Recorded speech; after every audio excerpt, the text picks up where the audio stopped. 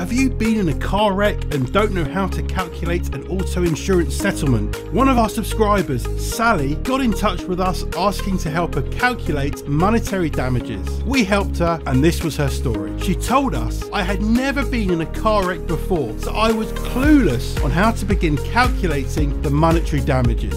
The other driver's insurance company wanted to settle out of court, but they were unwilling to provide any information about their policy limits, and it seemed they were trying to pull one over on me. This led me to believe that my settlement would be below what I deserved given the severity of my injuries. After watching related insurance videos by Trendy Money, I learned how much money is actually owed in damages after a car wreck, and how much money will be paid by the at-fault party's auto insurance company if we go through litigation instead of settling out of court. We helped Sally, now let us help you too. You deserve more than just a few $1,000s after going through such an ordeal. Watch this video to the end and you'll have the knowledge and power to get the payout you deserve.